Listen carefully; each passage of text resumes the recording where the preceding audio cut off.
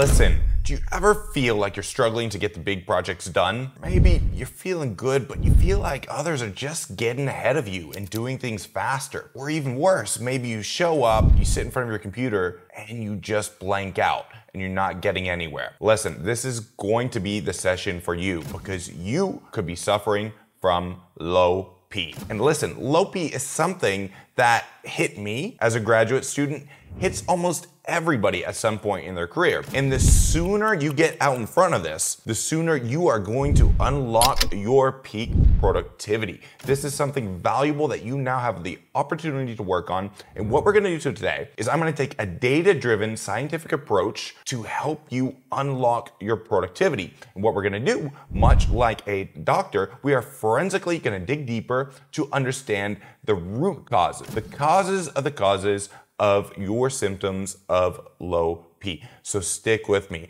Again, I'm Professor David Stuckler, and I had a lot of trouble as a graduate student. I nearly flunked out when I was at Yale, and it was only when I mastered some of these tips that I really started to fly. I've then, as a professor, passed these on to my students at Harvard, Oxford, and Cambridge over the years. But with this community that I've created, Fast Track Grad, I want to open up these secrets to everybody. So it's not just the preserve of the few, but truly democratizing higher education. Join my Facebook group, by the way. We can communicate directly there and you'll get many more live tips. So let's dive straight in. I've pulled up here in the background a whiteboard. And what I've labeled here are some of the most common symptoms or signs that you may have low P. You may recognize one, you may recognize all of these symptoms, but for each of them, we need to go a bit deeper. Now, one thing I want to point out that's really important here is that I kind of divide the signs and symptoms of low P into two broad categories. One kind of below this dashed line I made here are the technical aspects. And these are things that are common. You feel stuck writing, or you just don't know what to do. Both of these are very common. I don't know how to analyze my data. I don't know how to do a multivariate regression. And we've got a lot of training, and we're going to talk about these. But what so commonly happens with these, especially if you've been living in this world as a cause of low P for a while, is that this, over time, this technical aspect starts to become mental. It starts to get in your head, and it starts to provoke other symptoms like procrastination, crash and burn cycles, leading potentially even to burnout, or where sadly 1 in 3 students who embark on the journey of a research path as a master's or PhD student, 1 in 3 don't finish. And that's not because they didn't want to, but because they were really suffering from low P. And I don't want that to happen to you. So here we've got on the mental side, things can happen. You can feel a lack of time. You just don't have enough time, or you're not really multitasking very well. You've got many things going on in your life. Maybe you have children, maybe you have a job, and you're just not balancing them very well, and you need to get better at that. The other is that you feel like you just sit down and you get distracted. Maybe your mind wanders, you start thinking about other things you gotta do, you get up, you make a sandwich, you go put clothes in the laundry. Listen, I have had all of these things happen to me. So let's take them one by one and go deeper. And I need you to be honest with yourself. Really be honest. Which of these are affecting you right now? Right now. And we're gonna work on it together. And it's a process. And this is something that is gonna happen. If it's happening to you now, it can very well happen when you have big projects in the future. And when you have heavy deadlines and things that are really pushing you and stretching you in the way that grad school and research commonly does. So let's deal with the first, stuck writing.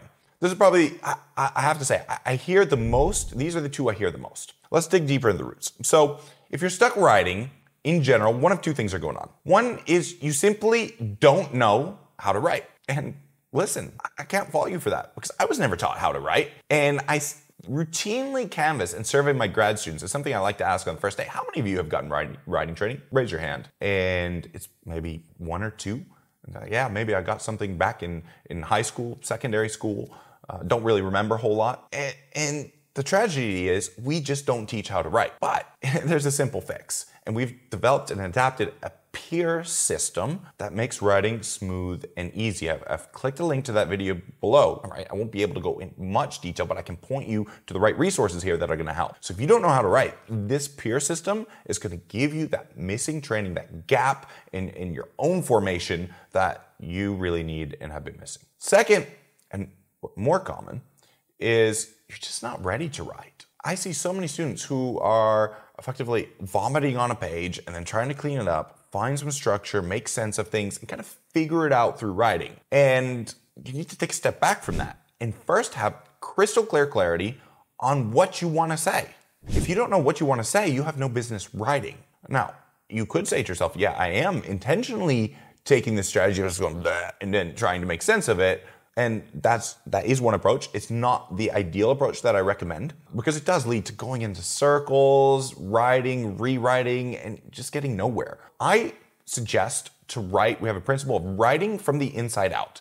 And this gets you in that cycle of taking a first step, feeling confident, and then moving forward. By inside out, what I mean is write the paper in a way that's more natural, that follows the flow of what you actually did. So that means don't start with the introduction, which is the hardest to write. Don't start with the conclusion, also terribly difficult to write. Start with the methods. You know what you did. And all you have to do in the methods is explain it to others in a very simple, clear-cut way. Start with the methods, then move to the results. And to know what you want to say, I often have my students create something I call a result set, which is basically telling the story of your paper in tables, figures, or whatever data that you have. It could be quotes from your interviews and lining that up. And that creates a very clear, coherent structure so that when you're writing, you know where you're taking your reader by the hand, where they're going to end up. But if not, you could really be taking your reader on kind of a wild goose chase that ends nowhere clear. Okay, now these things I said, left unaddressed for a lot of time, can turn into more mental areas. So make sure you get these writing issues dealt with immediately. And we've got great resources to help you. Second is you just don't know what to do. This is more a classic technical skill. I don't have the skill set to run a multivariate regression. I don't know how to operationalize this in R or Stata or SPSS, whatever I'm using. Or I don't know how to do this Western blot in the lab. The solution here is relatively clear and obvious. You need to go get the right support. And sometimes this can cause more confusion. You don't know multivariate regression and you start hunting around on YouTube and you have 20 different ways of having it taught to you and you feel even more lost and confused, and then you start to believe that you just can't do it. And we need to prevent that from happening. So you need trusted sources, high quality sources, not Joe Schmo who hasn't published a paper in their life on the internet.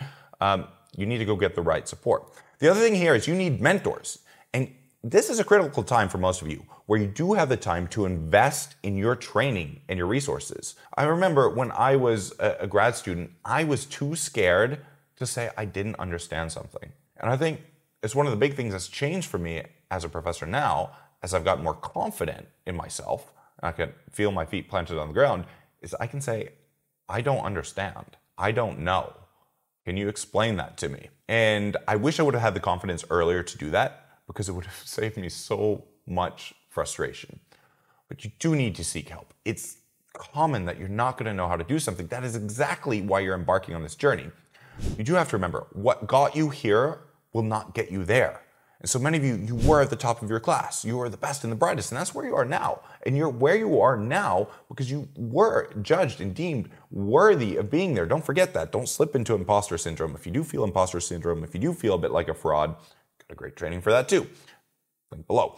But remember this, what got you here won't get you there, and you are going to need new training and acquire new skills and resources to help you break through that plateau and get to the next level. Okay, this leads to the next aspect, and again, often I think many of you will be watching this and realize, yeah, a lot of these things resonate with me too. So let's go through them one by one. A very common one is this one, lack of time. And lack of time can be simply because you don't have enough time. In which case, you do need to question, do you have enough time to invest in this in your life right now, to do this well and do this properly? Because if you don't, you're setting yourself up for defeat, for frustration, For example, I work with a lot of students and we have a timeline to say, right, if you dump in 5 to 10 hours per week of work with the right training, with the right support, within 3 months, we can get you a publication, high impact publishable paper. I had one student, a doctor, who said, well, really busy in the clinic, I can only do 1 to 2 hours a week. Well, instead of putting in that time, investment, energy, the output out took, instead of 3 months, it took 6 months. So you have to calibrate your expectations based on the amount of time you have. That said, in probing deeper and working with many students over the years, I found there's actually a lot of inefficiencies in the way that time is distributed and allocated. And the way you have to deal with this is through a time diary. Think about it for a second. I've got a really close friend from the state of Texas, where I'm originally from, and he is, unfortunately, had been struggling for a long time with his weight. He's morbidly obese. And the first thing you need as a scientist in this is to kind of understand where you're at, what your situation is. So the first thing I pushed him to do was, hey, you need to get an app like MyFitnessPal and you need to start counting your calories. We need to have the data on what's going wrong and where in what you're eating. And just by doing that, he came back to me and said, wow, I've actually, without doing anything, just by tracking myself, I realized I had all these snacks and other things that were slipping in. I didn't even realize how many calories I was getting from them.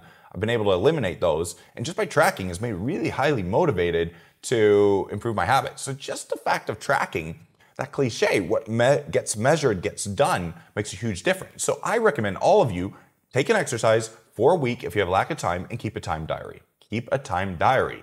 I don't even have time to keep a time diary. No, it's not hard. There's apps, there's an Excel sheet. I'll put a link below. You just track it. You need this data. You need this data to take a critical look at yourself and your habits. And what you will often find is you will find dead spaces that you can reactivate. That might be during a commute. You can listen to a literature review. You can read articles. You can do other things. The other thing you might find is you haven't blocked off time. You haven't blocked off time of 1.5 hours to 2 hour chunks that is dedicated for your research, because research you can't do in 5-10 minutes. You can't duck in and out. You need an unbroken time. And really this kind of deep productivity that's really pushing you to your limits, and it really is, right? If it were easy, everybody could do it, right? You have to look at your day, map it out, and find where those spaces are and protect them vigorously. This is like your training. Right? A lot of our training is pushing us to watch a YouTube short, quick video, get quick hits on Instagram, and instead, what research calls for, especially at the beginning, as you're acquiring new skills, putting many new things into practice for the first time, is that unbroken concentration. And our whole world is engineering us not to be able to do that. This is a mental muscle you've got to train. So you need these time blocks. The other thing the time diary gets you to is, and helps you implement an XDA model. If you don't have enough time, there may be things you can cut, things you can delegate, or things you can automate. And this can also win back your time. And by having that data on your time, I've found with many students, those who are working, they might even hire a virtual assistant to take care of their emails. They might be able to delegate things to other people, and in other cases cut, because this is not the most important thing that they're doing right now. Some of the tasks in their schedule, cut those and really focus on what's core and central, rather than just be in a reactive triage mode, constantly fighting fires. Okay, lack of time. So all is not lost, right? But you take a critical look and try that time diary out. Second, multitasking. Man, I get so many people say, look, I just need to get better at multitasking. In my life, I'm busy, I have so many things going on, and I'm just not good at it. You're never gonna be good at it. Nobody's good at multitasking. We're not engineered to be that way. I don't know anybody who's gotten super highly successful as a researcher by saying, yep, thanks, I won my Nobel Prize, and it's all because I was fantastic at multitasking. It says nobody. So forget this. Instead, what you need to do is optimize one. I'm a big believer in this, big fan of this. Find what that one most important thing for you right now is, and that you need to do to get to the next level, and make that your focus. And when you make that your focus, I recommend generally doing it as the first block of your day, that block that you're gonna find from your time diary. And sometimes called, the idea is kill the frog or eat the frog. Take that on first. when you're the freshest, the brightest, you have the most energy. It might be the most painful thing, but that's what you need to dive into and optimize. So if you haven't defined your one, you need to get clarity on that. Let that be your North Star and attack it first thing in your first time block of the day. Finally, this is sort of the worst scenario, because by the time you're getting distracted, things have kind of slipped on for a while. And what I commonly see happen is these are early warning signs of a burnout. So when people tell me, you know what, I used to love my topic. I just lost interest. I've just lost enthusiasm. I don't want to do it anymore. And the issue is you haven't really protected your passion. And this could be because, right, you loved it, but now it's full of these associations of negativity. Oh, I didn't know what to do.